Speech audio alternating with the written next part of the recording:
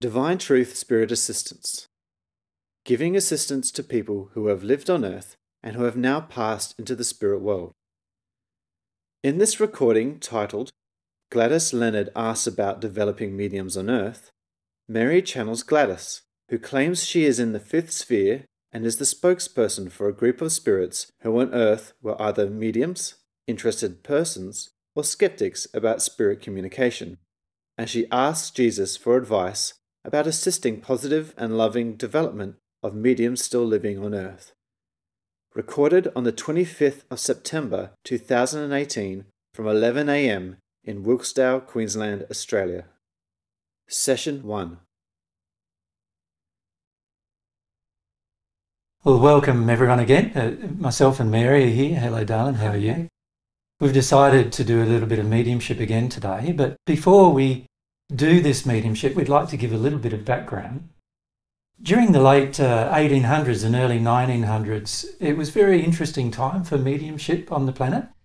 A lot of people were investigating mediumship, and during that phase of development, there were a lot of people who were scientifically interested in the process as well as religiously interested in the process.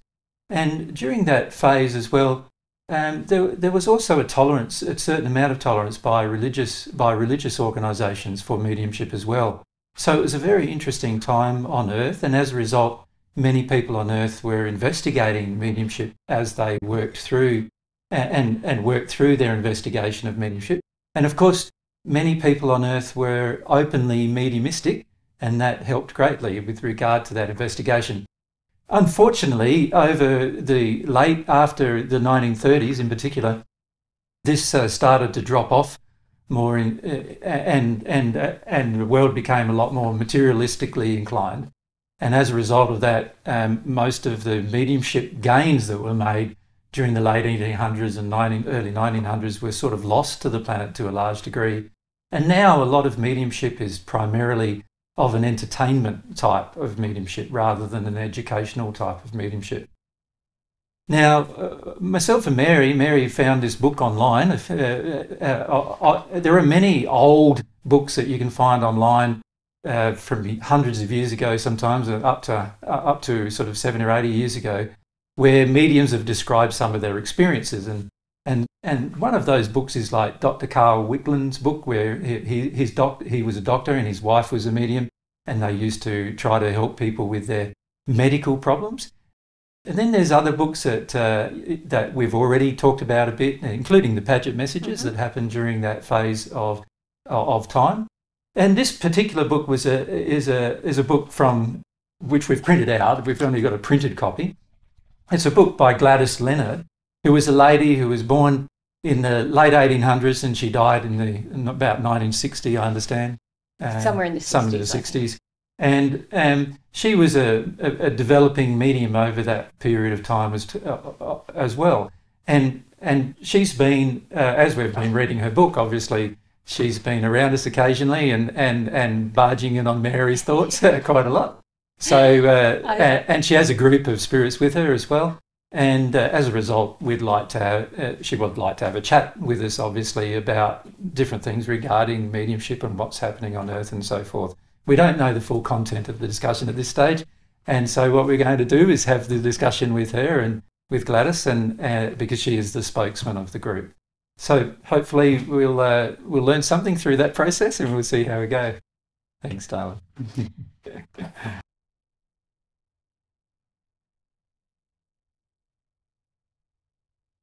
Hello. G'day, Gladys. How are you? Very happy to be here. I feel almost as if I'm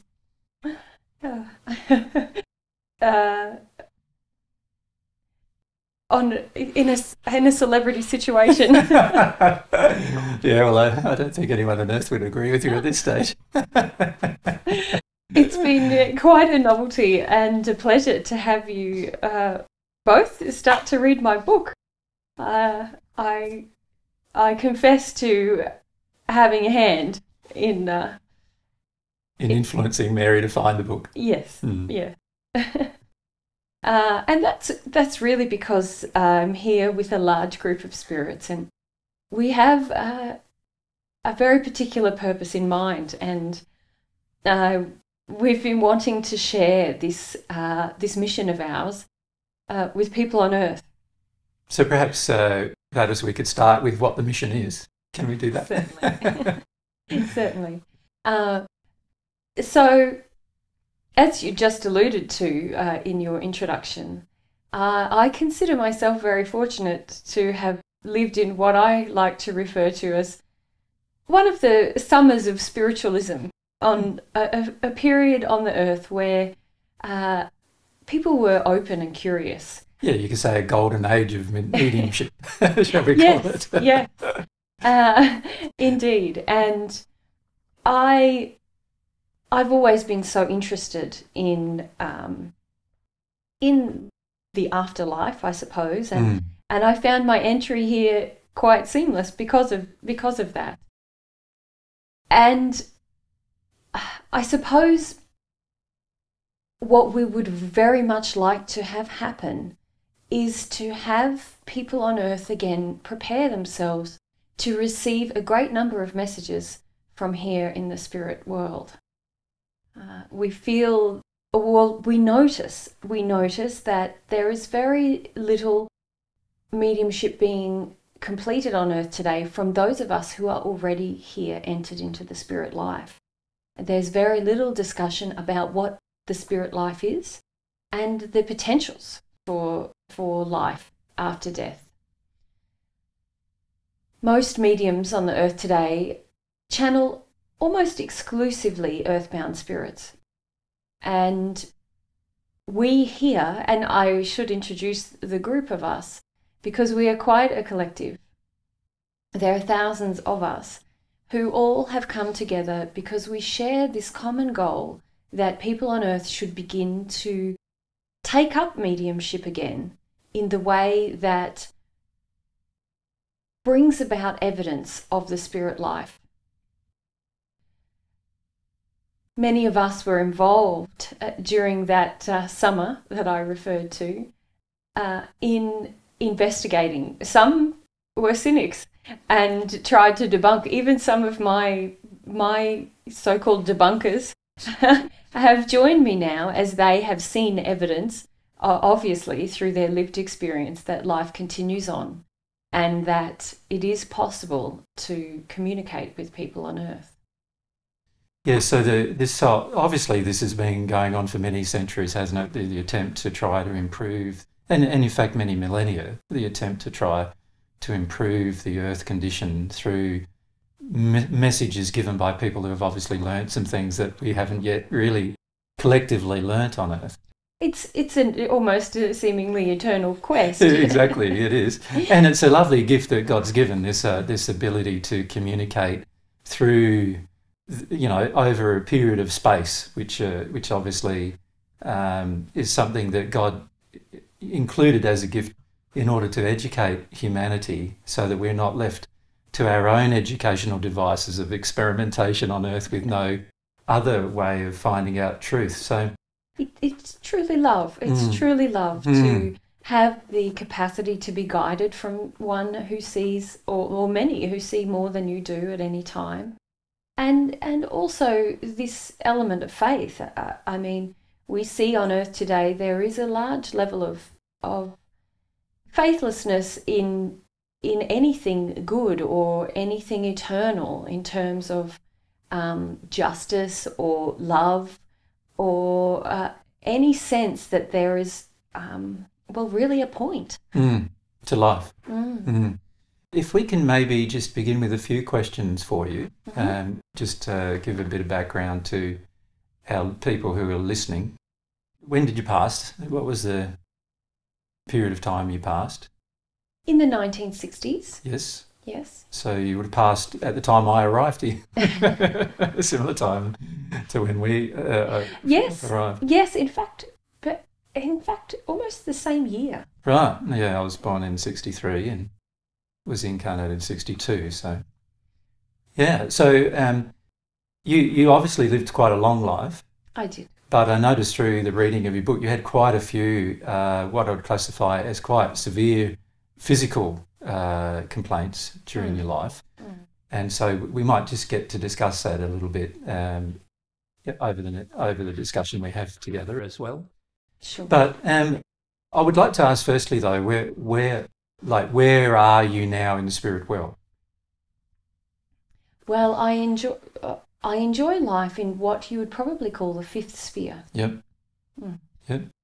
And have you started with your experimentation with your relationship with God, or? Yes, Yeah. yes, I have. Yeah. I have. And I watch with great interest your sessions, and I learn. I'm learning. I'm a student of yours. Before you learnt about that, how had you been progressing in the spirit world? Well, really in the sense of what you would call a natural love sense. Mm-hmm. I do feel it was a loving progression. I entered the spirit life, as I said, directly and didn't tarry on the earth plane. So you didn't become an earthbound spirit influencing other people on earth? No, I did not. And once I arrived, I proceeded to seek answers to some of the questions that I had. But I found myself within a group of people who believe in the existence of God, but from what I now understand, were not connecting directly with God. Mm-hmm. And so we believed in the goodness of God and the goodness of humankind, the potential goodness of humankind. And I have remained very interested in the potentials for mediumistic communication with the earth. And so a lot of my progress has really been in service to others on earth, attempting to develop those skills and learning as I go, obviously, various lessons of love. But it's only been a recent thing that I've really begun to undertake this this far more emotional connection with God and with self and with others even. Mm-hmm. Really only in the last 2 to 3 years of your time. And that has been quite shocking in many ways. But we are very interested in really beginning to establish mediumistic communication in harmony with these principles of God's way that you are teaching. This is something that we all feel we are students of yet. All of us share a very similar background to myself in that we've had a fascination or preoccupation with understanding the meaning of life and especially in relation to channeling and spiritual matters while we were on the earth, and progressed in a similar way to myself after passing, but have really neglected perhaps deep personal introspection and deep emotional, I'm not really quite sure how to put it. As I said, I feel I'm still very much an early student of this way that you were teaching. And yes, and we want to guide mediums on earth, and I suppose we have very clear ideas about how mediums can establish their abilities, but really, as I'm speaking with you now, I'm feeling quite prompted to really question and seek your guidance as well about how does one achieve connection with people on earth from the spirit life in harmony with God's way, and also how does one coach and counsel a person on earth to establish a connection with spirits in a way that is not detrimental to their progression with God. Well, perhaps if you can keep those questions in your mind so that you can remind me of them again later in the conversation, and we will certainly try to answer those questions.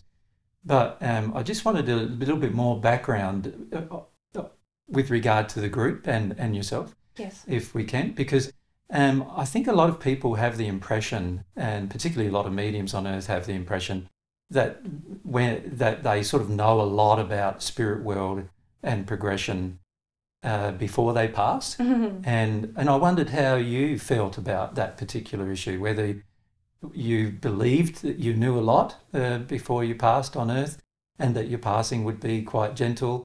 Not so much whether it's gentle or not, but more like, did you find yourself also with a lot of things that you didn't really understand because you had some predisposed belief systems while you were learning your mediumship craft on earth? Certainly, I'll take my time to answer that because there is quite a bit to say. Firstly, I should say that yes, I do feel that I had developed quite some arrogance in my life on earth in relation to what I perceived to be a good understanding of the spirit life. My visions of these wonderful places had granted me a sort of assurance that, a sense really that was all that existed in the spirit life, or especially for myself, that I would enter somewhere very beautiful and harmonious. And while I didn't enter somewhere very dreadful, I did have much to learn about the various landscapes, if you will, physically, really, about that exist here. So did you arrive in the first sphere of the spirit world, or which sphere of the spirit world now, when you look back, did you see yourself arriving? Looking back, it was really in the early parts of the second sphere, I would estimate it to be. Yeah. Yes. Yeah. And is that the same for the majority of the people in your group? I'm just taking a survey. No worries. Yes, largely so. We are, I did not know. One of our professors here, he was closer to the third. And then others in this sort of mid to high range of the first. Yes. So none of you passed into a terribly dark condition as a result? No. Yep. And so, yes, so going back to your questions, what strikes me, I suppose, is that most mediums, in fact, most people, their experience after death is often very governed by their belief system. This is something that I've observed time and again. And so what I see is that those people who had no belief, or who have no belief in the afterlife, very often become earthbound spirits because they're really still engaged. They wish to be engaged in the earth life. That is how they feel themselves. And often they deny their own passing for quite some time. But even those who have some awareness of some change feel very frightened, really, to leave the earthbound state, because they believe, just as they believed when they were in their physical body, that nothing exists beyond that plane. And this is a trouble that we often encounter when attempting to assist spirits in that place. And then there are others, similar to myself, who had a strong belief and faith in the existence of an afterlife, but with some quite definite beliefs. That, for example, I didn't have a sense of the incredible capacity for growth and change that is possible here, and really the ability for the person to choose their own way of progression, I suppose, is the best way to say it. So, for example, if we contrast what we were just speaking of about me now coming to understand in these recent times that there is this way to do things that is far more emotionally engaged, and really the existence of myself as a soul. I really saw my spirit body as my soul up until very recently. And so these beliefs, which I had already established on earth, governed really what occurred to me after I passed. So do you see what I mean? I'm not really there. I understood that condition would affect passing, in that if one was in not a very good condition, as you would call it, they would encounter troubles and problems after passing that reflected that. But I suppose I didn't really see until I made this transition myself, and even I'm still learning how much the beliefs that one establishes within oneself when on earth really dictate what occurs after passing. I suppose I believed that really this higher power would compel us in terms of change in belief. But I've come to understand that one cannot really be compelled to change beliefs. One must develop that curiosity or openness within oneself. Certainly there are, as I mentioned, the workings of the world which cause a person who has what I would deem a poor spiritual condition to have to face some consequences. But that is, and perhaps those workings do work towards us changing our beliefs, but it must still be an internal change, something driven by oneself. Yeah, I was thinking with regard to the issue of change, that as you now would see that change really once you get into a relatively happy place, and because many of you would have arrived in the spirit world already in a relatively happy place, change is sort of not, if you haven't engaged this desire to change on earth, then what you need to learn in the spirit world is to develop a desire to change, don't you? Yeah. And that must have taken you some time, I gather, for the group and from people in the group to develop, firstly, the desire to change even in the natural love way, but then also to make that transition from desire to change using that way to change using God's way. There also has to be shifts in the nature and the desires of the individual there as well, doesn't there? Yes, and it's the nature of humility, isn't it? To develop humility is it? And I should say that, so something that is in common to everyone here is that we would have considered ourselves seekers on earth, and really rebels in many cases, or people who weren't afraid to challenge certain belief systems. When I say yes, it's society, I suppose. Yes, because obviously you were also, most of you probably lived in Christian society, did you? Yes. And so, there was obviously a fairly large imperative by Christian belief systems to not engage in mediumship or channeling. Yes. And we were often the object of scrutiny and scorn Of course. And even those here amongst us who were the scrutinisers. They were also seekers and willing to investigate things that many of their peers thought was a waste of time.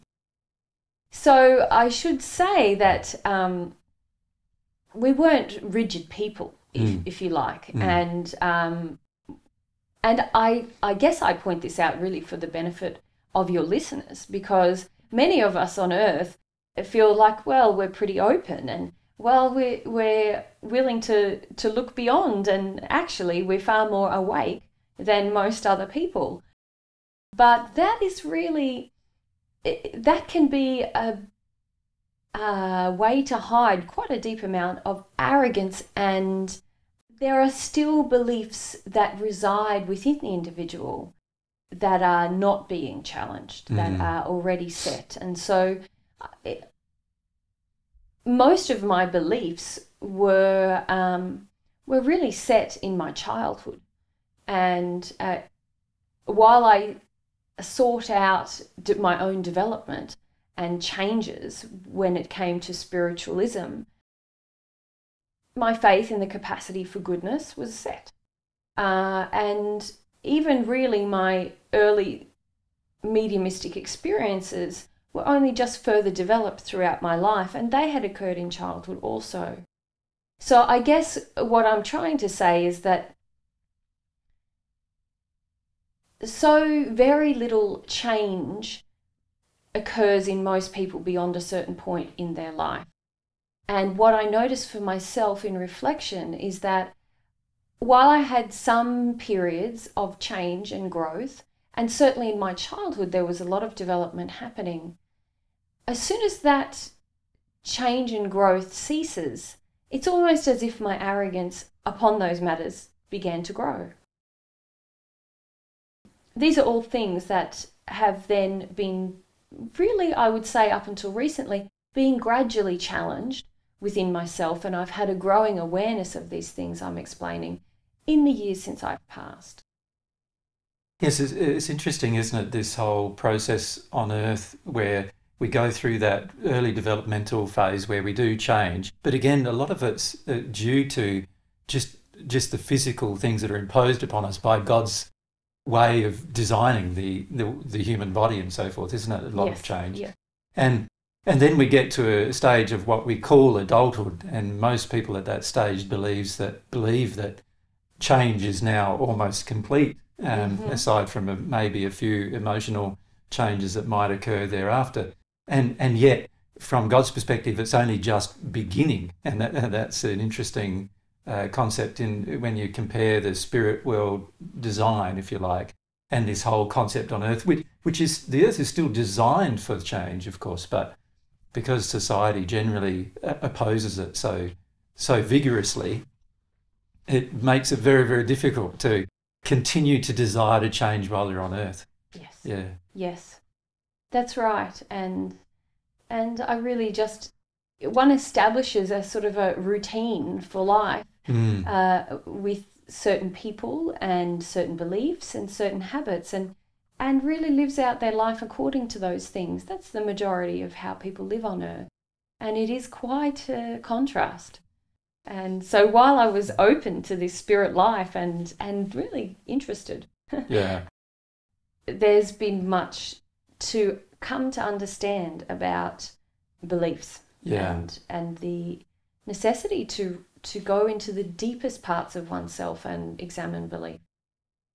So you have mentioned in this conversation so far that you know this attempt to try to educate more mediums, I suppose you could call it, in a way of developing so that they could transmit more information to the Earth than they're currently capable of doing. And my question for you is, during the period from your passing to a few years ago, how difficult or easy did you find that process of trying to educate some mediums you obviously selected on Earth? And what kind of frustrations have you had during that process? Well, I mean, obviously, we're able to have some influence. We've been able to illuminate to people, if you will, the fact that they have mediumistic talent, for example. And we can guide them through giving them thoughts and certain feelings or ideas towards even just reading a book or finding a resource or a video or something that will sort of awaken the idea within them. And various sort of signs, if you like, where we cause the person to notice things, and we give them a feeling or a thought at that very same moment. And so they understand, oh, there's significance to this. Oh, someone's trying to tell me something. And so these are very, what I would call rudimentary things that spirits, whether they're earthbound or here in the spirit life, are doing with pretty much every person on Earth all of the time. Exactly. And so we have had some success in terms of waking people up, if you like, to the fact that they themselves could be mediums. Yes. And some people, as you know, are naturally more open to this, to receiving our thoughts and feelings and ideas. And that comes from a variety of factors, which we've studied a little also, to do with various things that they have been allowed to develop or not been restricted from experiencing in childhood. And very often it does run in families because there is that same allowance or lack of restriction that goes through families. Does that make sense? Certainly it does to me. I'm not sure whether our listeners will understand the full import of that, because many people, even though they hear us talking about this multi-generational, if you like, emotional condition that gets passed down from generation to generation, don't really understand a lot of times the full impact of that on the person's life. But once you're in the spirit world, obviously it's something you see happening all the time, isn't it? It's fascinating. It's fascinating. So really our focus until recently has been, let's just wake up as many mediums as we can, because we desperately want to have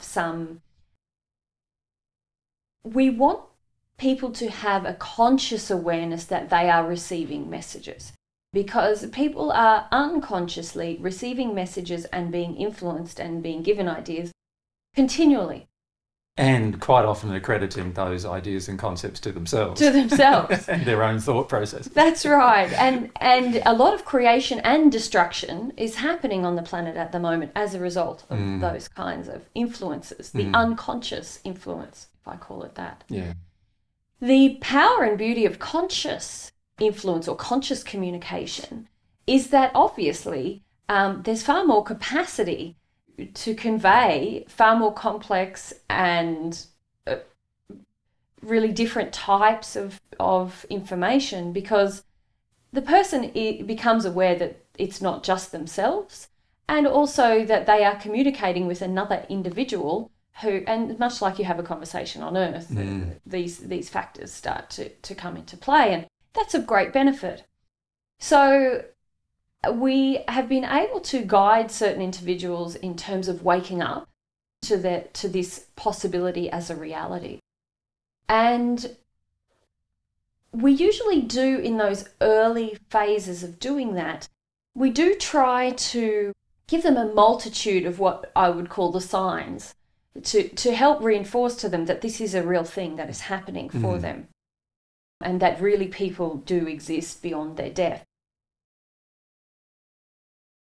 Often, though, there starts then, the condition of the person involved starts to play a role. And interfere, really, in a lot of ways, doesn't it? Interfere. So for some people, they feel then that they themselves have special powers, or that they are psychic, or that they are reincarnated, or that they are a wizard or a goddess or a witch or a, and so it goes on. It's just this terrible thing that starts happening, isn't it? It is. When really there's so much simplicity in what is occurring. Exactly. It's such a simple thing, but such is the nature of the world. There is so much confusion and so many ideas, which is why we so desperately want to start this communication. So can I just say, have you found then during this phase that basically the emotional, there's two primary influences, that there's the belief influences that you're trying to overcome in the person, but there's also this other factor which is sometimes even worse in a lot of ways, and that is the underlying emotional condition of the person regarding how they see themselves seems to have a huge impact, doesn't it, on whether they're capable of maintaining continual development when it comes to the mediumship. Certainly. And that is why, if we examine the Earth today, there are some very competent mediums who are actually channeling real people and providing to some degree faith in the continued existence of life, as in that there is no death. But most of these people are channeling simply those people who have passed and are still really very close and inhabiting the Earth plane.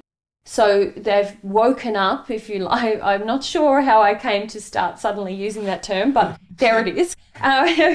They're woken up, but then their condition dictates that they are now just doing the easy work, what we call it, because they're really talking with people who are very similar to themselves in condition, but finding that they are getting a lot of recognition for this. Exactly. And that then it very much depends on the person's own pre-existing condition and their integrity. Their level of ethics, sincerity and morality now dictates quite severely, doesn't it? The continual discussion of better development when it comes to the mediumship. That's right, that's right. And many mediums really, part of the way that they are sort of open is that they are not necessarily deeply introspective people. They're just quite oftentimes they're more folks. Worried about other people, aren't they?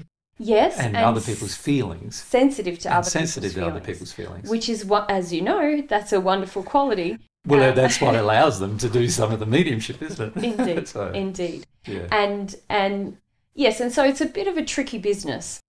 We are able to usually convey messages about how a medium can care for themselves in a physical sense, for example, and to avoid certain bad associations. Some mediums are in the condition where we can dictate to them, like, this person is not that good for you, or don't follow that track because that's going to lead you. That's going to go down the track, down the hill, that one. Yes. And look after your physical body and don't abuse substances or even activities. But as you will see, as you may have observed, many successful, if you would like, mediums are really almost entirely engrossed just in mediumship. And this is also problematic because then one ends up in a situation, similar to myself, where one is ready for passing and finds that not to be such a trauma. And due to the nature of the extensive service given to other people through the mediumship, one passes in not such a terrible condition. And even the fact that one has been so engrossed and focused on this one thing meant that there wasn't many other, terribly sinful paths that were followed. And so one enters in a fairly reasonable state. But one's neglected, really, that deep introspection and the thoughts on beliefs. And so I suppose this is where I come back to that question we were asking earlier, is really, how does one do it? Well, before I answer those questions, can we have one more discussion about just this whole concept of the way on Earth, as you said, this whole thing happens with regard to mediums. And I'd just like to talk a little bit with you first about what you see the potential being compared with what is actually happening with regard to mediumship.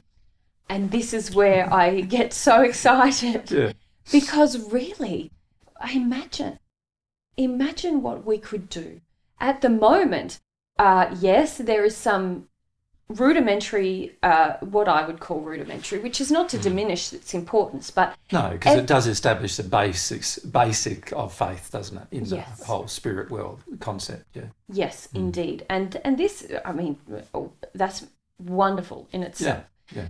But really, imagine the potential if, for example, myself, I have spent these years, and while it's not been a long time here in the spirit life, following a sort of a natural path, a natural love path, imagine the capacity if I could channel another book from here in the spirit life, which describes my progress in the natural way and then my discovery of this other way that I'm now interested in. Imagine the potential, imagine the inspiration for people on the earth to then begin to follow that way and to see the implications.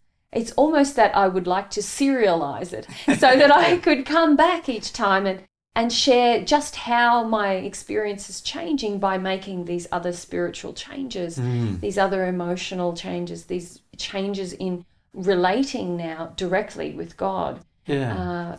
And there are examples, aren't there, of those kind of books on earth, again, in that golden age of mediumship. It's like, with the Robert James Lee's series of books that, we read frequently, and also like Jane Sherwood even, with a bit of channeling there that she did with regard to passing of what was it, Lawrence of Arabia. Yes. Yeah, I forget his name now. But These kind of books do go through some discussion about the progress of the spirit, don't they? But, yes, and this is why I made reference to that at the beginning of our discussion, because really we're gathered together because we wish to prepare people for a new summer, a new age, where we feel, and I feel so passionate about it now, because I feel that there is the potential for us to share beyond what we shared in that previous age, in what spirit, because there is this sort of, I want to call it a quickening, and I don't know if that is the truth, but it feels to me a quickening of this. Since I've made this shift onto this new path, I feel that there's an urgent need that I desperately want people here on the earth plane to come to understand these truths far more rapidly, and so that they may experience. We do not yet know the potentials of what it is for individuals to live this way on earth, full of faith, full of making these changes and these direct relationship with God, starting on earth. It was inconceivable to me, really, that such a thing might be possible. But now we desperately want to be able to prepare mediums to convey our life stories and to convey truths about how the system here operates, so that so many may benefit. Yeah. There's, of course, also the deep amount of scientific knowledge, isn't there, and mathematical knowledge that's available for many spirits in the spirit world as well. And there's a large degree of frustration there as well about the transmission of that kind of information, which would benefit Earth. Yes, and this information would benefit the Earth immensely. Also at this time, there are many crises happening around the Earth, which science and mathematics could alleviate immediately. But I suppose our group, we are aware of many groups of spirits who are wishing to convey those truths to help alleviate the suffering that's already on the earth. Our band here together is very heavily focused on how can we serve by serving mediums and channels who are on the earth at this time to reach a space of development where these scientists and many other people can convey those messages easily. So our mission is very specific. How do we work with these people to bring them into the condition of readiness for all that needs to be shared? Yeah, well, I suppose the reason why I've asked you these questions up to now is because I wanted to probably illustrate to our listeners the difficulties that a spirit or groups of spirits have in terms of, trying to assist a group of people on Earth to develop a particular part of themselves that needs to be developed before further or more truth can be shared. And in terms of even just demonstrating some of that, I suppose you could call it in some ways it is frustration, isn't it? Of not being able to of getting a person in the stage where, as you say, they waken up to the fact that they are a medium, and then getting the person to the point where they're actually hearing spirits and transmitting spirit messages, and then it all falls apart when they start, obviously getting some recognition and those kind of feelings associated with it. And there were some things I neglected to say there. Sure. In fact, it is almost like frustration, because the person sort of focuses, well, they're caught up in what they're doing then, but in that sort of what we would call a limited range of ability. And many of them are quite frightened to learn more and to examine deeply their beliefs about the afterlife, which is why so many mediums have really confused ideas about what the spirit life really is about. And many of them almost reject their personal investigation when they actually have easy access to us. Exactly, yeah. It's very illogical, isn't it, in a way, because unfortunately, when they do that too, then you've got the medium who people are now listening to and having some, faith in the scientific reality of their mediumship, now being listened to with regard to their explanations about belief systems.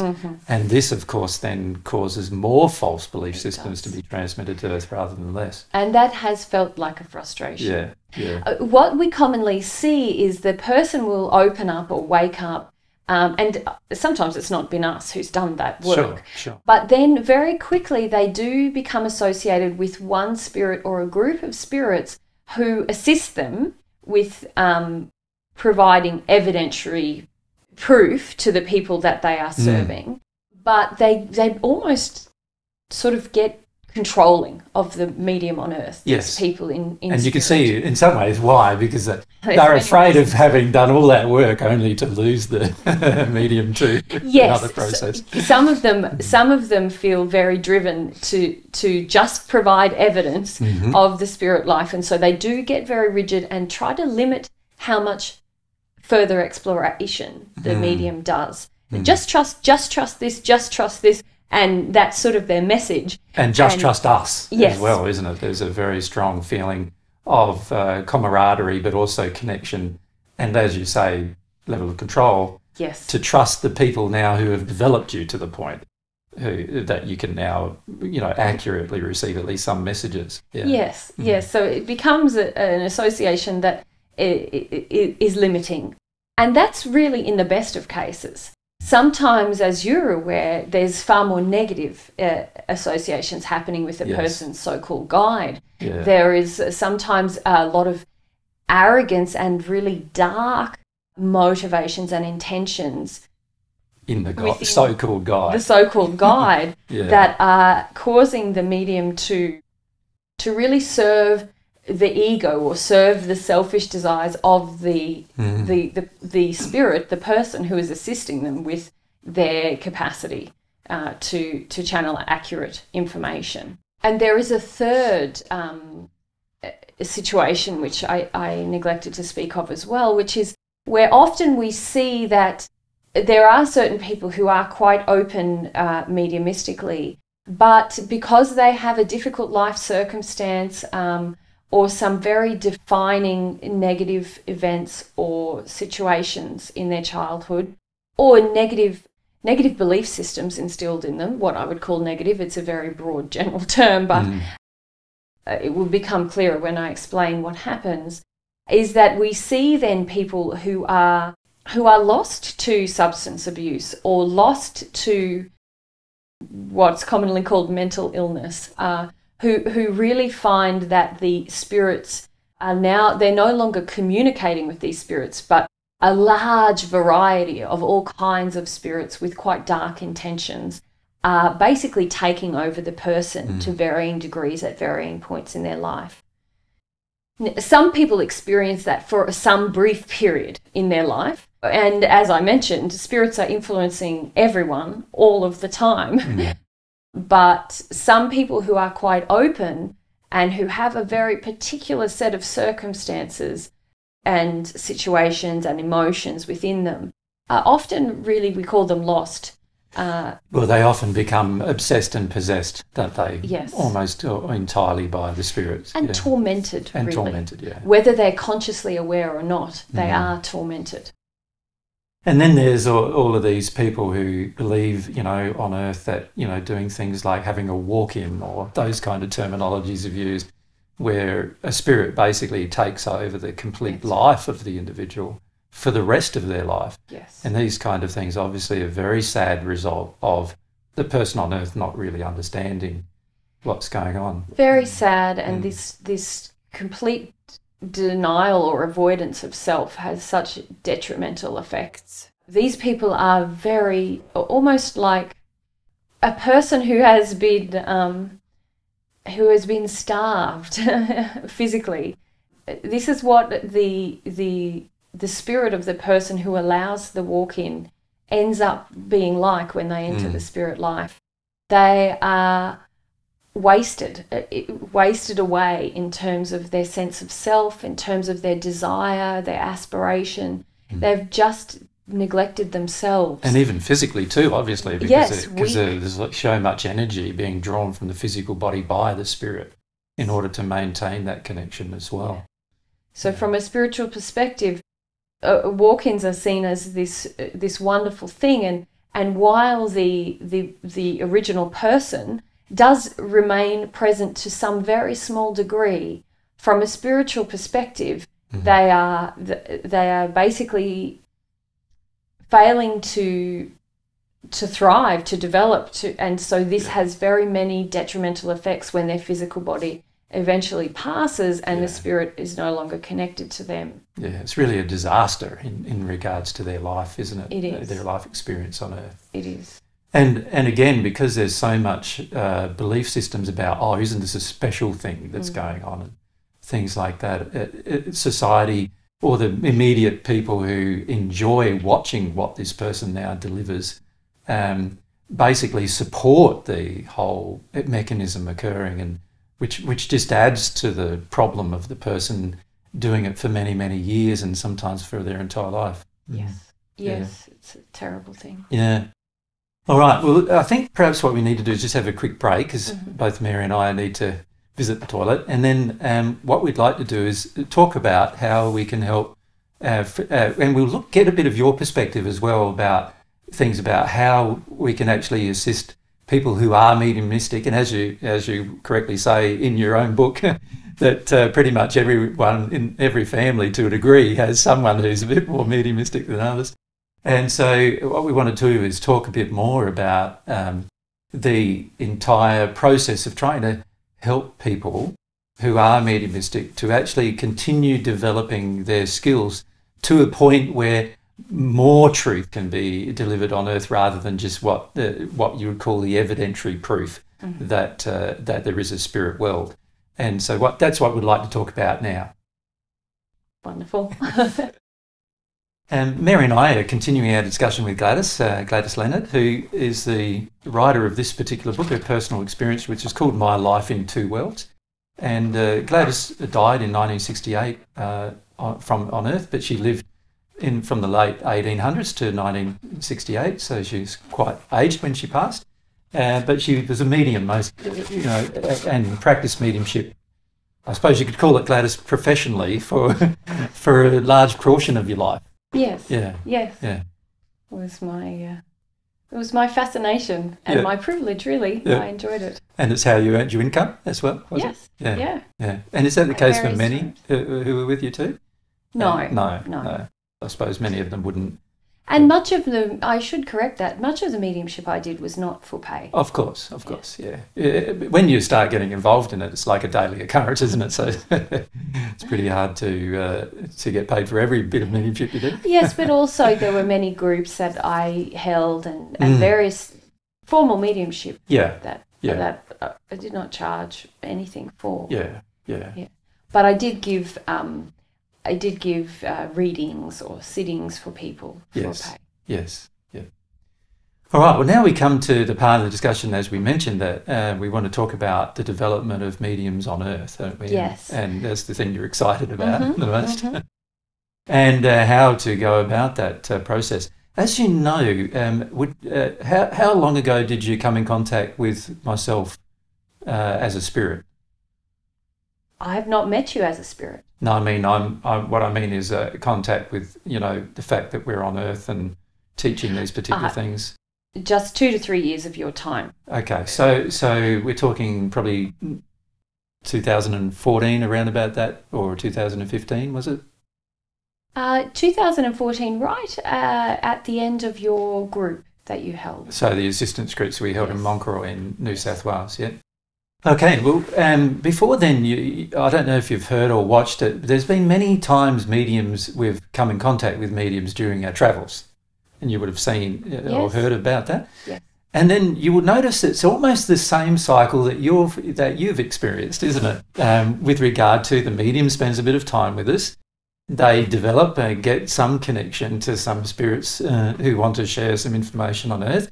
And then their arrogance and other emotions start building, and before you know it, they become either heavily influenced by some dark spirits or or heavily influenced by their own arrogant condition, to no longer do it anymore. And then they go through this very dark period where they attack us and belittle us and so forth, usually publicly. And that's been a general cycle of pretty much every medium that we've actually met on Earth up to this point, isn't it? So it's, in some ways it's a similar problem to what you've had, isn't it? Exactly the same kind of problem where you meet the person, you help their abilities develop, and then over a period of time, unfortunately, these other influences, which we've identified already in our conversation, start to have a large bearing on their ability to continue to channel valid and helpful truth. Yes, many of them continue to channel, but it's not this higher level information that we are really hoping to. And in fact, many of them have become quite overcloaked by or influenced by darker spirits who are often influencing them to teach things that are completely false, unfortunately. So it's an interesting process, and also many of the mediums that we have developed on Earth, when it comes to doing it for free or doing it by donation, many of them are very challenged by that even as well, aren't they? They see it as their ability should be honoured and respected, and therefore they should be paid for what they do. And as a result of the money issue that often arises in their life, they start to feel that if somebody doesn't honour or respect their ability by giving them the money that they feel they deserve, that it means then that they don't really want to perform the task of helping people anymore. And many, I suppose I would add there's a number of reasons why mediums on Earth, from my observation, wish to demand money. Sometimes it is because they feel that they have this gift and that is their special role in the society, and therefore they should be paid just like a carpenter is paid for their services. So sometimes it's very simple like that. Sometimes it's because they do feel a sense of superiority and feel that really they are special amongst many people and therefore should receive money, which is more of an arrogant entitlement. But there is this third thing that happens, as you are aware of. People become very selfish and demanding of those who have some spiritual insight or ability to communicate with those who have passed. And many of these people have situations in their lives where they become very depleted by giving out so much for so long. And so they see it almost as if it's a loving self-protection. Yes, exactly. If you up your price, then there's less people who are going to demand things of you. And you can, in a way, create some respite for yourself through having some financial means and putting a limit on how much people can take by setting a time limit. Yeah. And I suppose that, as you know from our lifestyle, Mia and myself, we do everything for free and by donation, and so we've experienced a lot of that personally, obviously, where people believe that they can continue to demand more and more and more and more from us without any consideration of our personal welfare or situation. Yes. And that is an issue of self-love, certainly, isn't it? An issue of how you go about loving oneself and caring for oneself. So there are, as you mentioned, a lot of issues here, isn't there, really, aren't there, regarding the entire process of mediumship and how to improve it. So after thinking about your own experience and the questions, if we go back to the couple of questions that you had, perhaps if we can ask them one at a time, and then we reflect upon your own experience and we can reflect upon our experience and see, well, what can we actually do to assist this process rather than it be always get to this point where it's limited. Yes. Yeah. So really our main interest is how can we help mediums to prepare themselves? What things can we counsel them in? We have a certain number of what we would call natural techniques that we do encourage people towards through developing a sense of the metaphysical or the spirit life or spirit body, and therefore gaining an awareness of the spirit body of the spirits with whom they're communicating. And to also have some kind of purity in the approach to the physical body, because is that that is also a medium, the physical body, for the delivery of the messages, and the capacity for the person to have a clear connection between their spiritual body and their physical body is equally important. So these are the kind of techniques that we had focused on up until now, as well as the development of certain qualities such as service to others, sincerity in one's motivations. Those kinds of things we see have had an impact upon the clarity and also the quality of the information that is able to be transmitted or conveyed. So these are some of the things that we've focused on in the past in terms of helping a medium to develop. But obviously now we're quite interested in how to help a medium develop in a way that will assist them to receive truth about not just the fact that there's a life after death, or life continues after death, but the very nature of the spirit life and the spirit world. So that's really the first question. Can we focus on that, if you can remind me of the second question afterwards. If we look at the situation with regard to your own experience and our personal experience as well, you can see that all of those things you mentioned, like trying to help the person have a connection with the spirit world, helping them see, letting them receive visions about what the spirit is, similar to what the spirits did who have helped you when you were on earth. Yes. To come to, and I just need to ask you a brief question about that. Have you met them now? And yes, yes. So that would have been lovely, wasn't it? You put a face or names and personality to the whole experience, which is wonderful. But what they did with you, if you think about it, when you were on Earth, was they basically got you to get to the point where you enjoyed your mediumship abilities. They helped you through a number of processes in a spiritual and physical way, but not necessarily an emotional way. That's correct. Yeah, and this is where. So I'm not saying here that we should neglect those spiritual and physical methods, because they are all a part, as you know, of being able to clearly communicate truth to people on Earth. So, but the two things that seem to have the heaviest impact upon the personal growth of the medium are the medium's belief systems and the medium's condition with regard to, in particular, with regard to their humility, their level of humility. And by humility, let's define it as their ability to be able to process through and experience old negative emotions to the point where those negative emotions no longer influence their mediumship. Yes, and what we observe is that many mediums are using mediumship to avoid those old emotions. Yes. In fact, many mediums are connecting to the spirit world because, and not connecting with themselves. And they desire desperately to connect to someone else other than themselves, which is the reason sometimes why they're so good at mediumship, but so bad at seeing themselves. Bad at life. Yeah, bad at life as well, yeah. Okay, so you can see that kind of connection where a person is so, let me say it as, they're not introspective.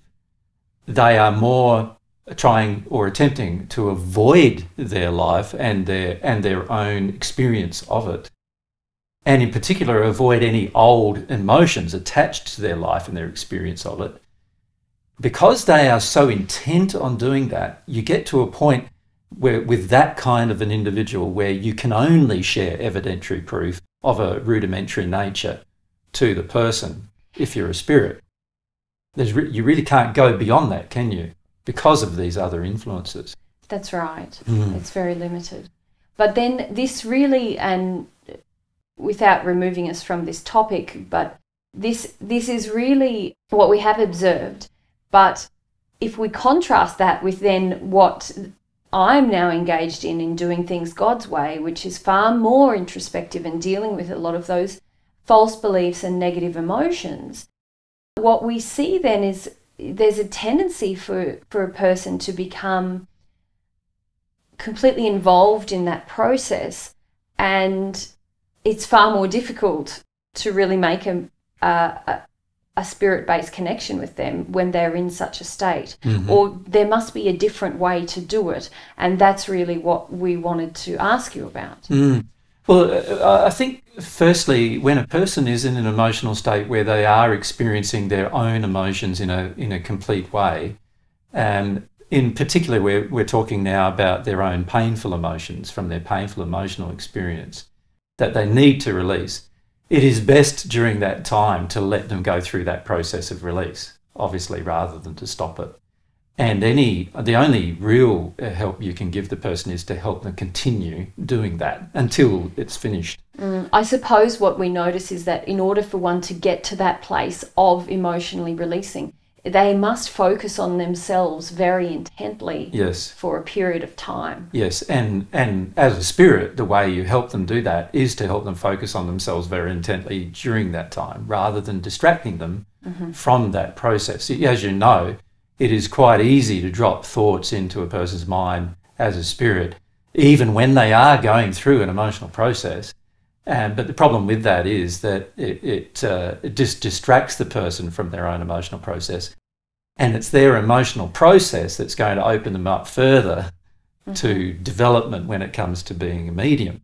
So I feel firstly we need to make sure that as a spirit, you don't interfere with the times when they are actually getting into their emotional processing. I see, yes. And working through. And rather than becoming panicked about that, that, you know, you've lost the connection temporarily with them while they're doing that, the key thing is to aid them or assist them as much as you're able to complete that process emotionally for that particular thing that they are going through.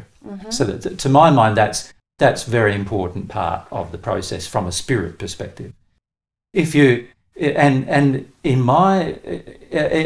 how myself and Mary deal with people on earth, it's very, very similar in a way, isn't it? We're trying to encourage a person to get to the stage where they deal with their own emotions about things.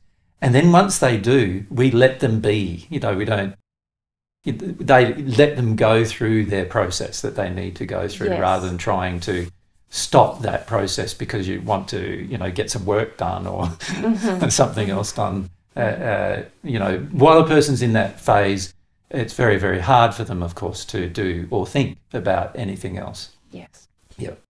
So I think as a spirit, that's the first thing. It's an act of love to go, okay, the person's now going through an emotional experience. We can see through the release of the colours coming out of their spirit body that that is an actual experience that they are going through that is real, and they need to go through that. And what can I do as a spirit now to help them complete that process rather than interfere with that process? So that's the first point I feel that we need to make sure that we can just help them through the process. Because remember that every time you help them through an emotional process from an experience perspective, they release an emotion that potentially would interfere in your future development of them as a medium. So it's in your own, it's in the interest of the connection with the person to help them complete that process. The emotional process, of course, is very much revolving around this concept of humility, isn't it? So there's two things really where I feel as a spirit you lose the connection with a person. The first area is when the person on earth loses faith. Yes. That's a major impediment now, isn't it, to the connection?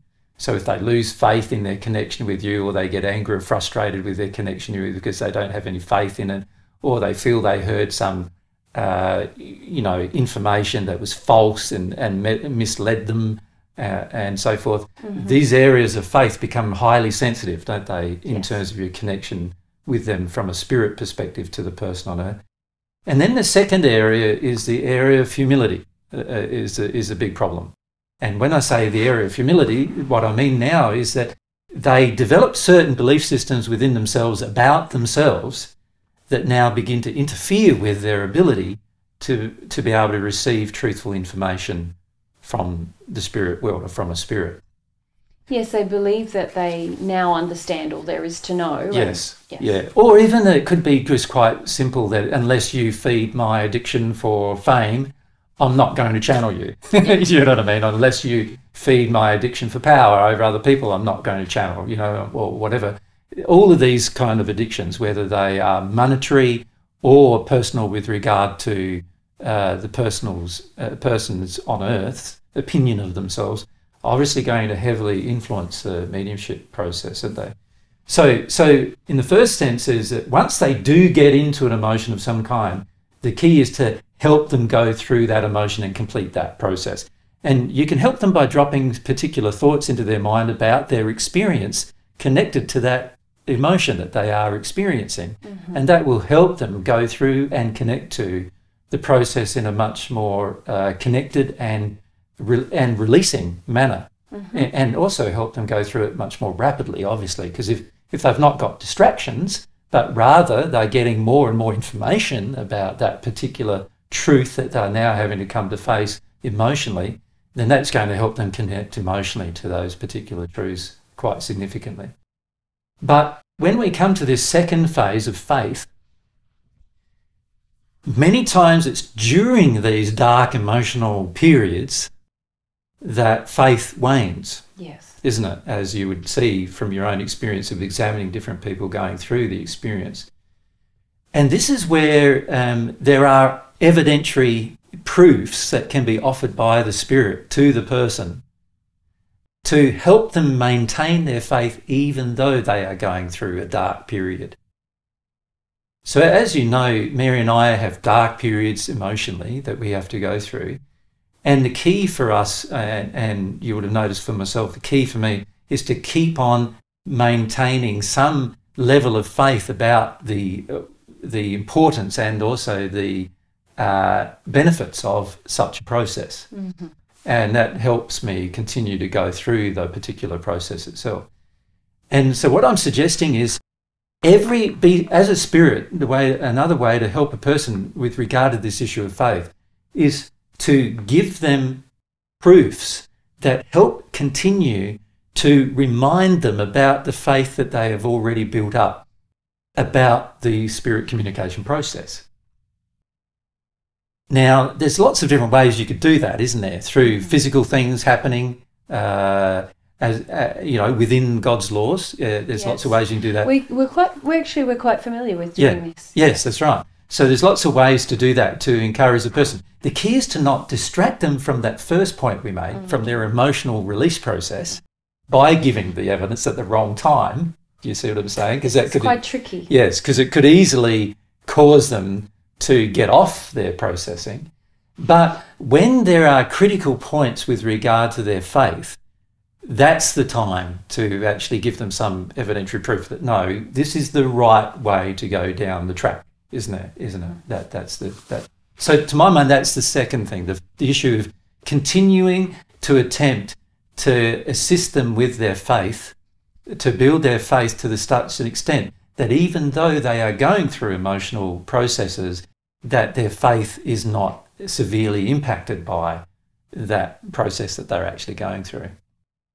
Helping them maintain some faith in what has already occurred and what may potentially occur in the future. Yes, and the interesting thing about what's already occurred is it's quite easy to remind them, even when they're going through dark periods. Whereas when it comes to what may occur in the future, that's a bit more difficult because you have to have some level of desire or, openness to allowing themselves to imagine potentials. And when you're in a dark condition, that's often not the way you feel. But when it comes to reminding you about the past experiences, that is quite often easy to achieve as a spirit. Mm-hmm.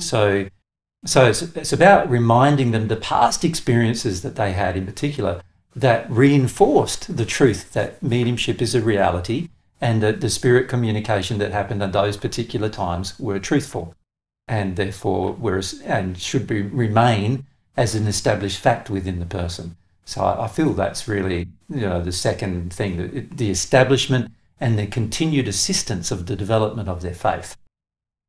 So that's number two.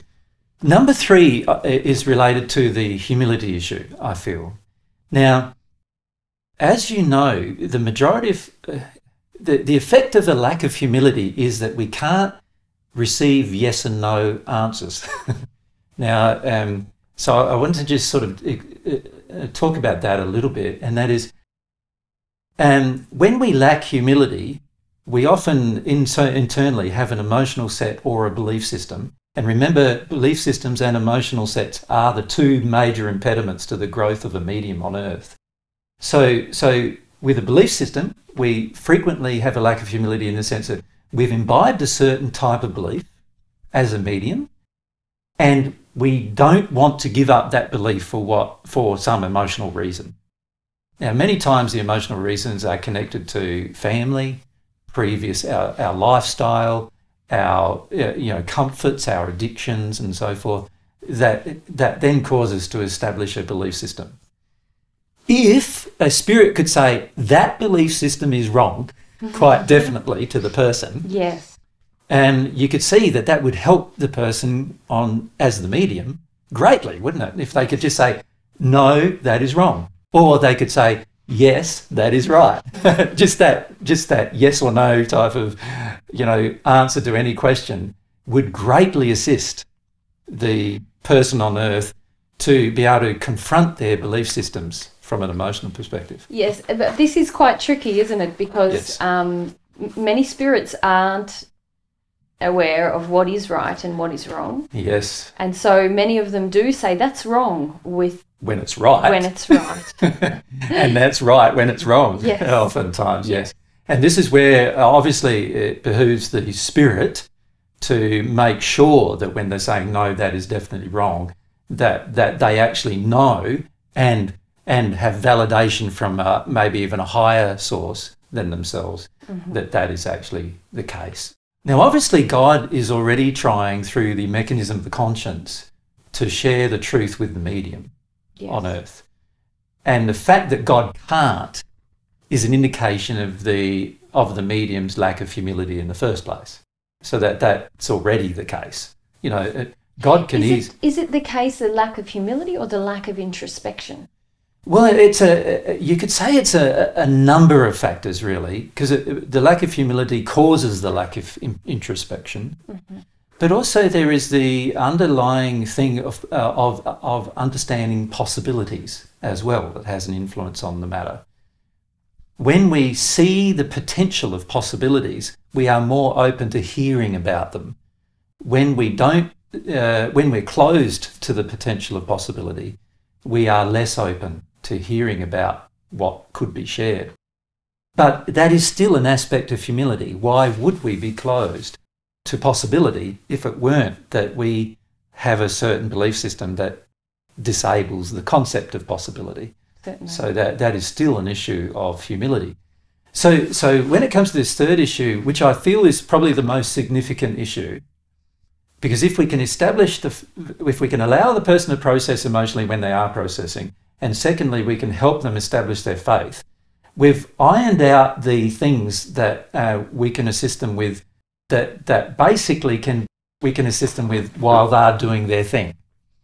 But the third thing requires trying to help them in some way obtain a sincere and practical desire to become more humble. And this is the area that needs the most work in terms of development of the person on Earth, is how to help them become more humble than they are.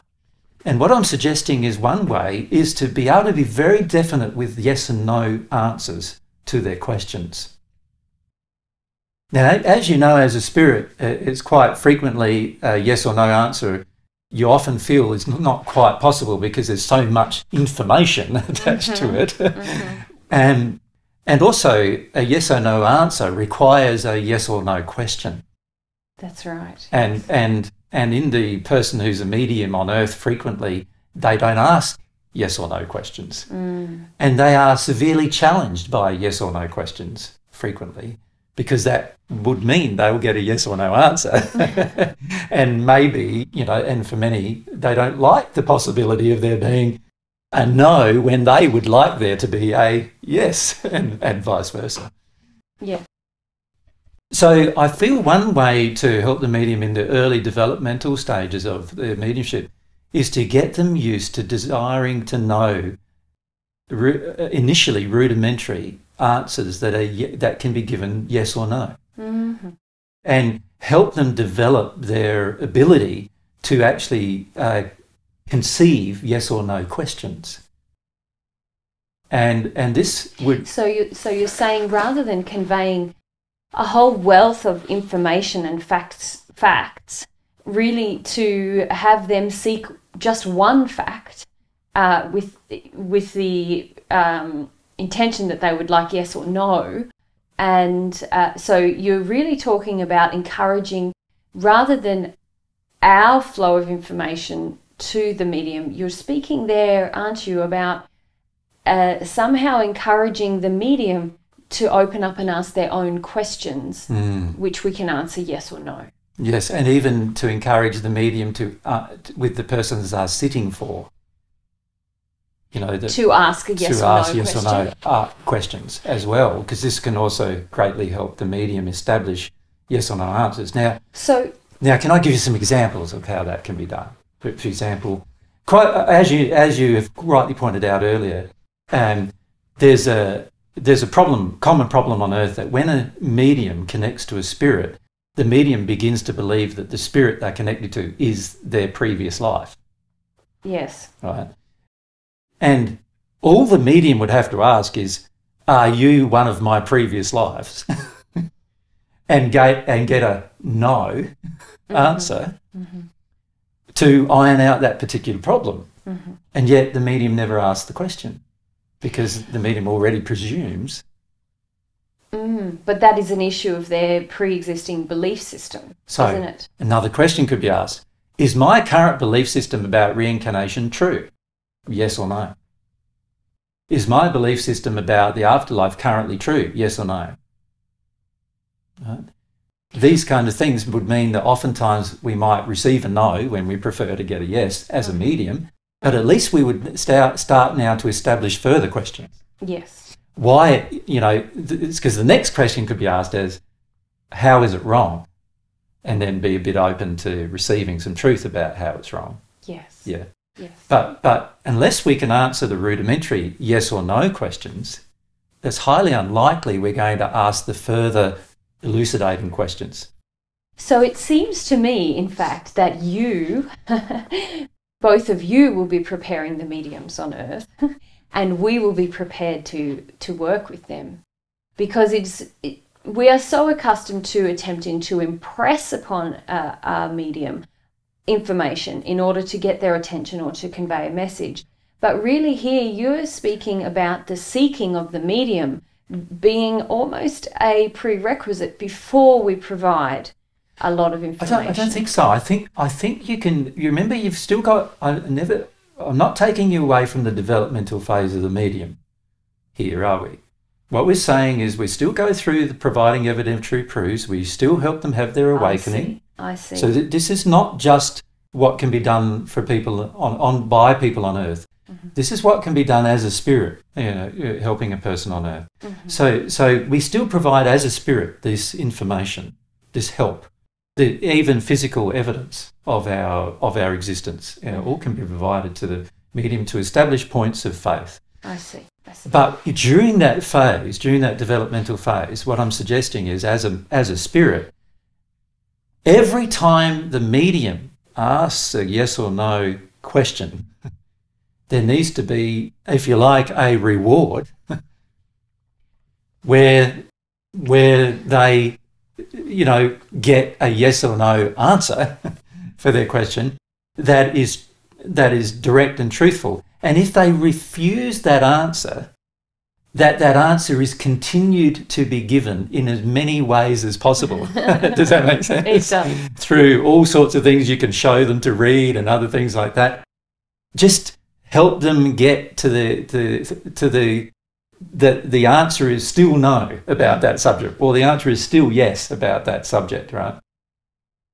And the reason why I'm suggesting as a spirit we can do this is because frequently you're with the person all the time. You can see, or a lot of the time, you can see the thoughts they're having and understand the emotions they're going through at the time. So there are times when you can get the answer of this yes or no question through to the person that might not be available to a person who's speaking with them directly on earth. Yes. And so there are these moments, if you like, many of which occur, a multitude of times during a day, where you can still get that answer through to the person, and encourage the asking of the questions that can establish a confrontation of belief systems. What I find with most spirits when they're interacting with their people they are attempting to guide on earth as mediums is they're trying to nurse the medium through their belief systems all the time. Do you follow me?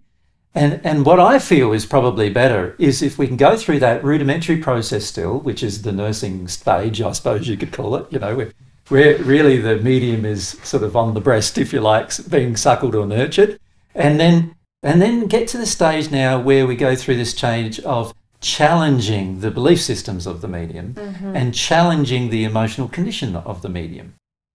Because unless that phase is done, then the actual truth phase is not really going to be possible for a very long period of time.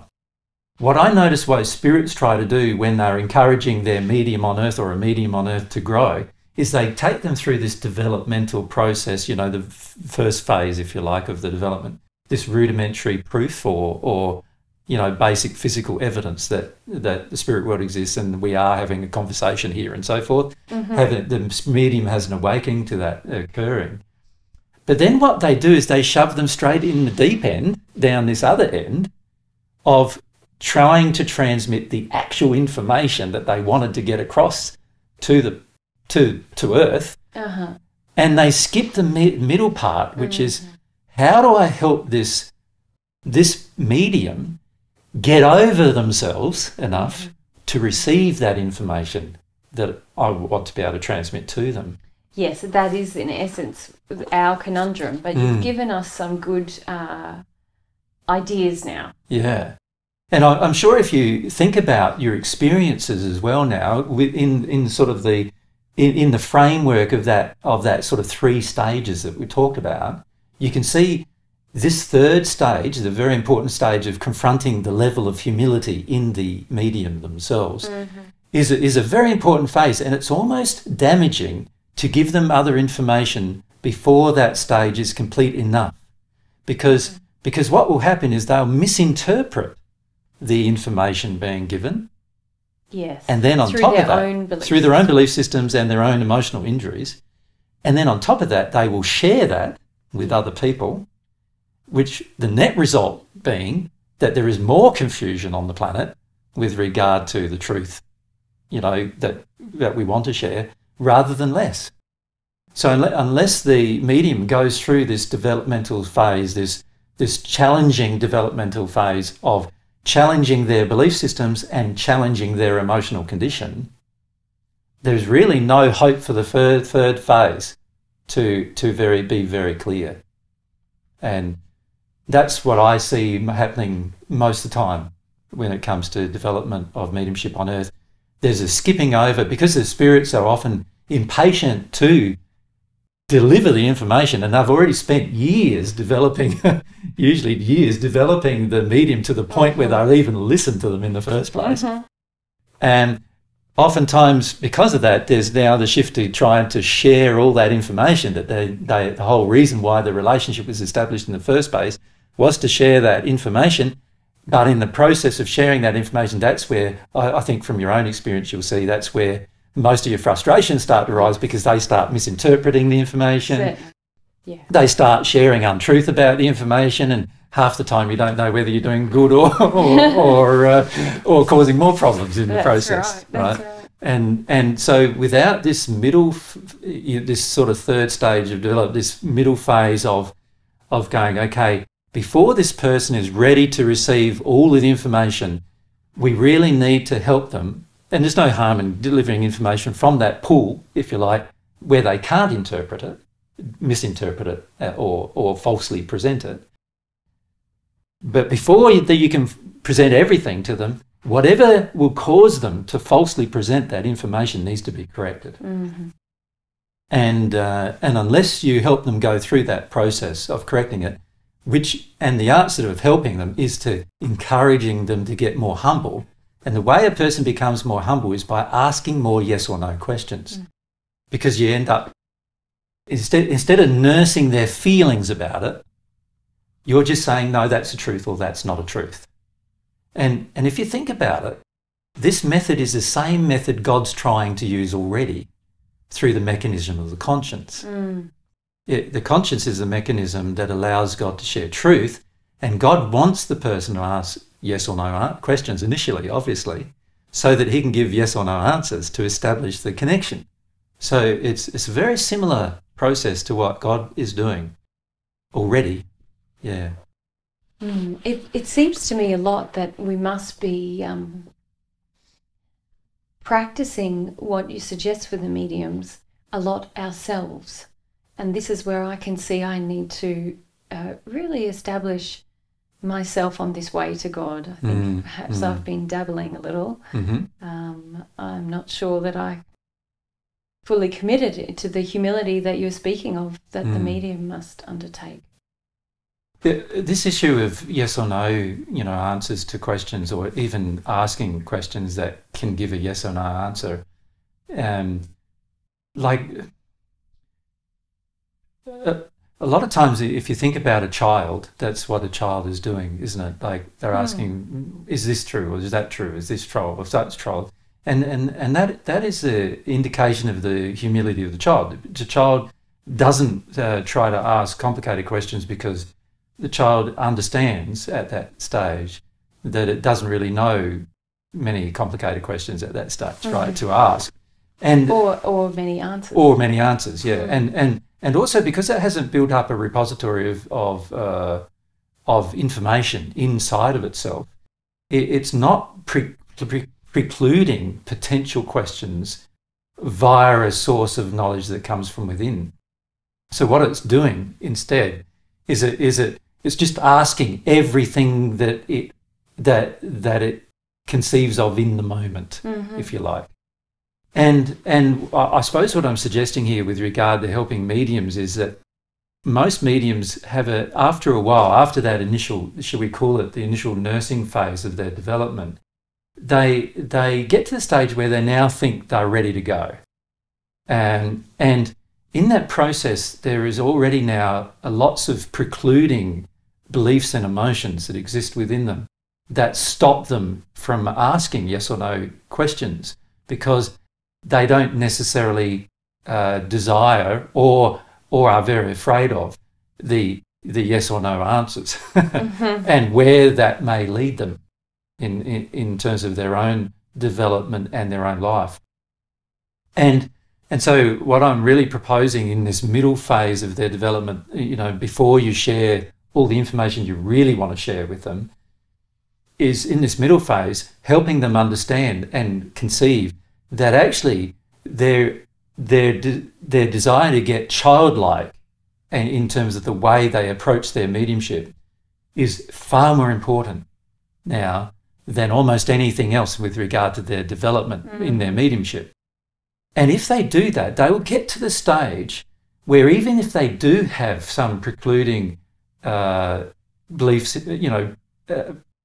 what you call belief systems or emotions, that they can allow themselves to still receive more information that they actually personally disagree with. And that's really, in the end, the secret, isn't it? To get to the stage where we as individuals can actually hear the information that normally our emotions or our intellectual development or our prior belief systems would basically prevent us from hearing, but we're willing to still hear it. And if we get our mediums to that stage, now there is a whole slew of information that could be presented to them without them judging the information as to its validity or its truthfulness. And this can greatly improve the ability of the medium to receive actual information. And I know you've heard me refer to the Paget messages a bit and so forth. And during the channeling of the Paget messages, there were times when James Paget was actually channeling information that he personally didn't actually agree with. And some of those times were even from spirits who were of a scientific bent, you know, who were, you know, trying to share that there was, in fact, at one point in time, a human life on the poles because of the way the Earth, you know, had a much better climate. And of course, Paget at that stage didn't really believe in any of that. You know, he just thought, you know, he's being lied to, or you know, some truths were being misrepresented there, or he mistrusted it from the issue of faith. He mistrusted it, and yet that information, a lot more of that kind of information could have been given if it'd been more open to hearing it, even though he personally may have, you know, thought that it may be not possible.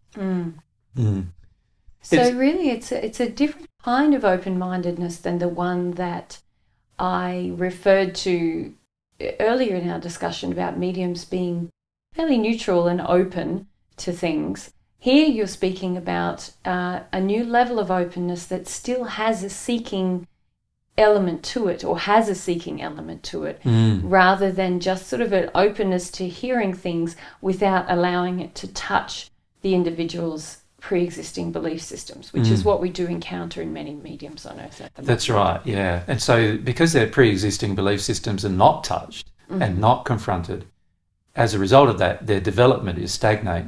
And because it's now stagnated, there is little hope of sharing actual, you know, the highest level of truths from the spirit world that could be shared, because of the impact the medium is going to have upon the sharing of that material.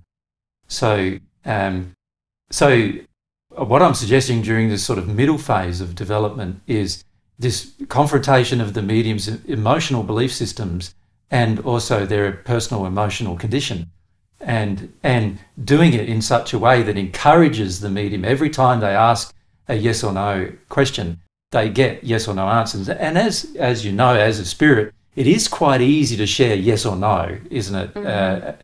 With a medium, even through feelings sometimes, isn't it? You can give them a wonderful sort of a feeling from yourself of love as they when the yes is there, or when they get it right, when they get the answer, whether it's yes or no, right. You know, you can feel, you can give that confirmatory type of expression to them quite easily, and once they become used to that occurring, and that could be established during the early parts of their development, now they'll start to trust. Well, I just asked a question and the answer was no to that. So, you know, or the answer was yes to that. And also encouraging them through that process to ask personal questions. How, you know, like, is my personal development interfering with the channeling? Yes or no? You know, and being very definite and clear when it's a yes, and being definite and clear when it's no.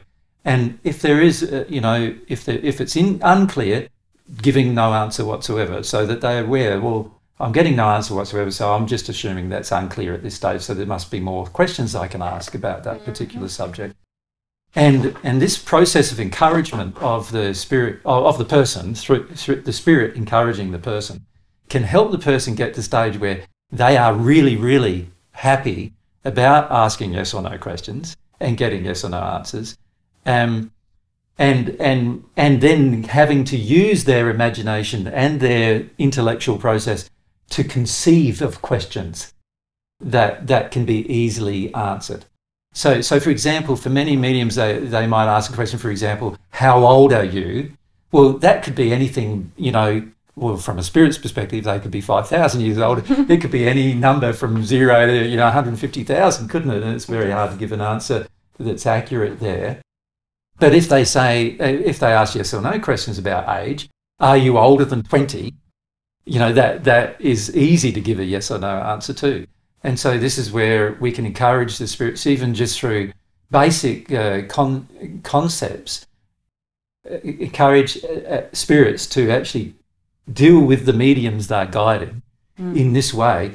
Then in that medial phase, you can get to the stage where now the medium is now going, well, yes, I have that belief, but I'm being told it's wrong. And And while I have that belief, and I do believe it, everyone I talk to in the spirit world is coming to me, is telling me it's wrong. You know, every person I trust coming from, then I've probably got to consider that it might be wrong, right? and then start asking questions about what is right, rather than holding on to my belief system that is wrong. And I feel as a spirit that can be easily achieved, this middle phase. And I feel the reason why as a spirit it's often not done is because the spirit is afraid of losing the medium and the connection with the medium during that phase. And therefore really afraid that they're never going to be able to share this additional truth that they really want to share. And so some of that is to do with the spirit's fear about the fact that they've invested all of this time and energy in developing the medium, only to find during this phase that the medium runs away from the process. Yes. Yeah. Yes. No, that's very clear.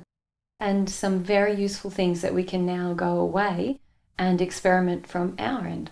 Yeah, I'd be very interested to see how it goes in this transition between the yes or no, the yes or no question transition. Because obviously, because we're more in the face of the person, and even as a spirit, you are more in the face of a person than God is in some regards.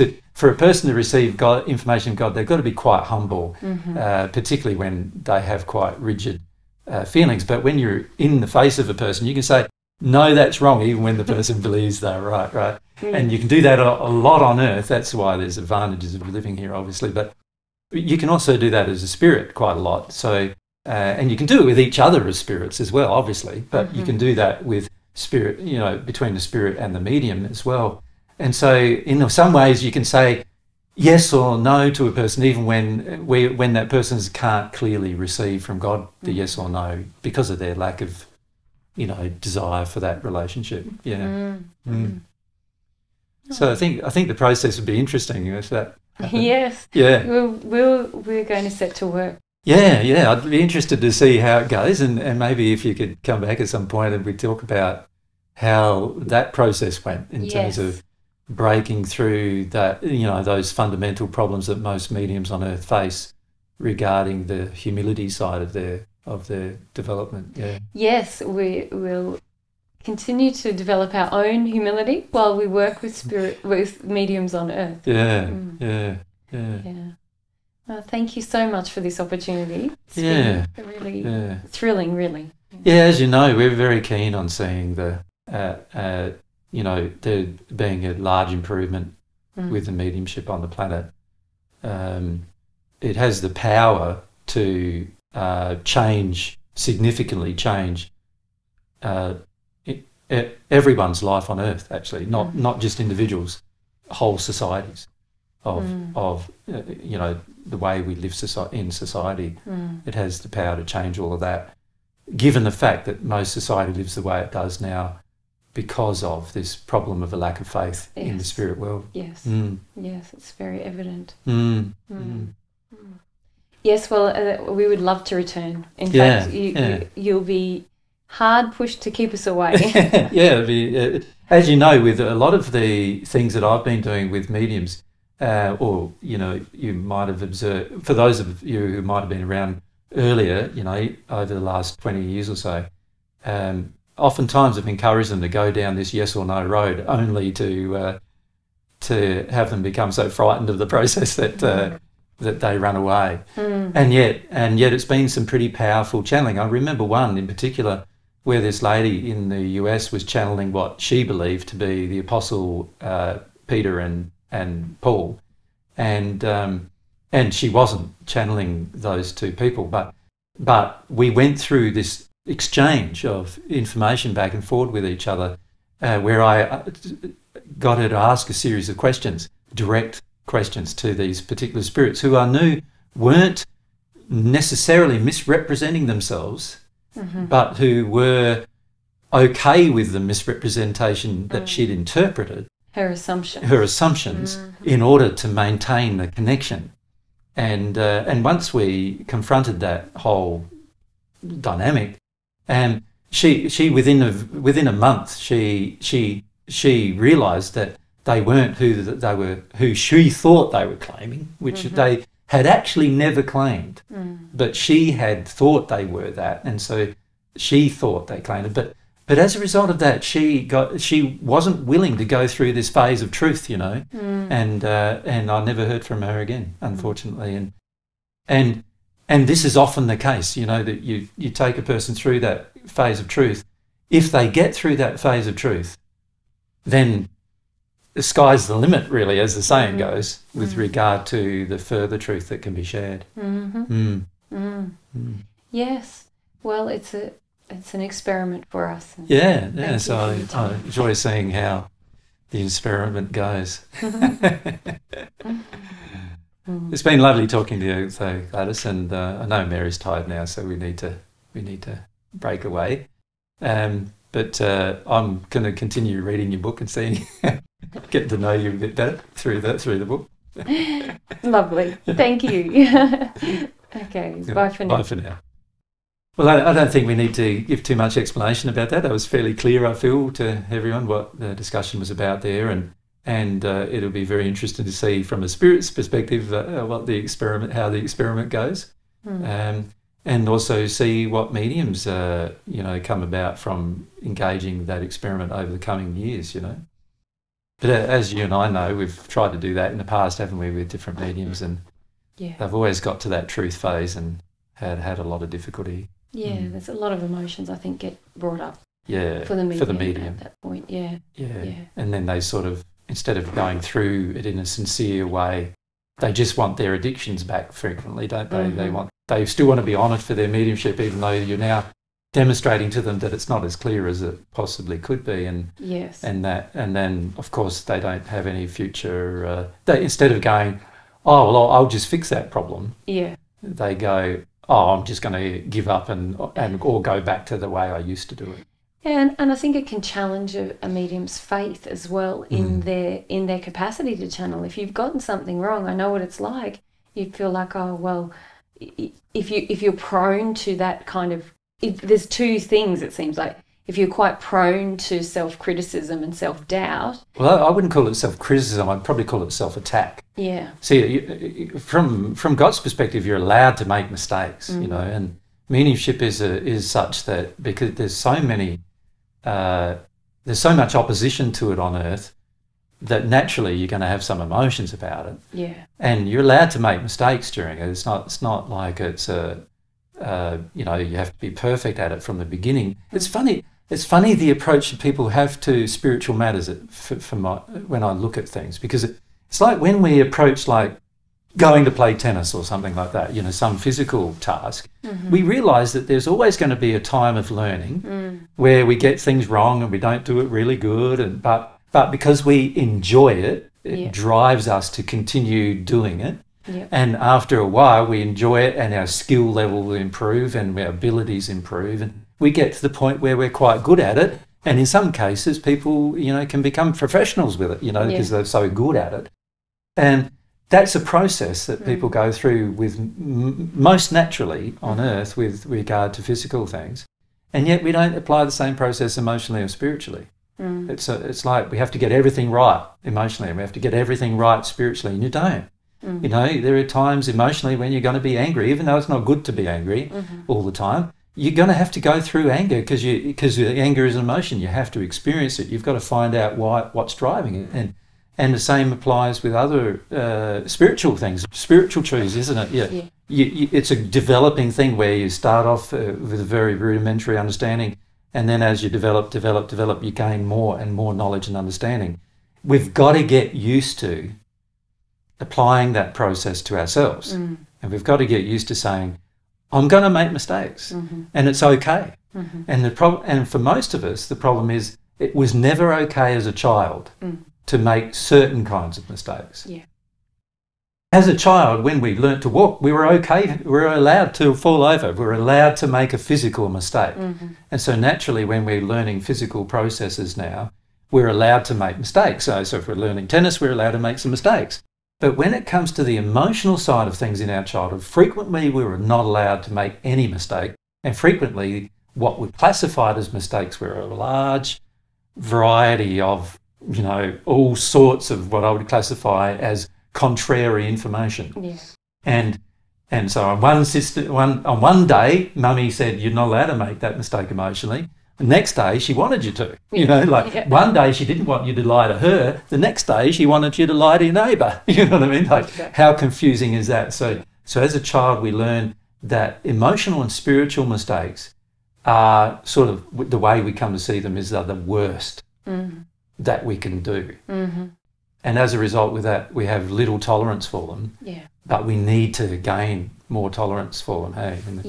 And I feel with this mediumship thing, that's a very critical thing. You've got to be tolerant of the mistakes and allowing of the mistakes during the developmental, at all times, really, because you could be very well developed as a medium and still be making mistakes. So, it's something that needs to be addressed. I guess it's also such a highly emotional topic for people who are listening to mediumship as well, and that's why it becomes, for the listener as well as the medium, it can become quite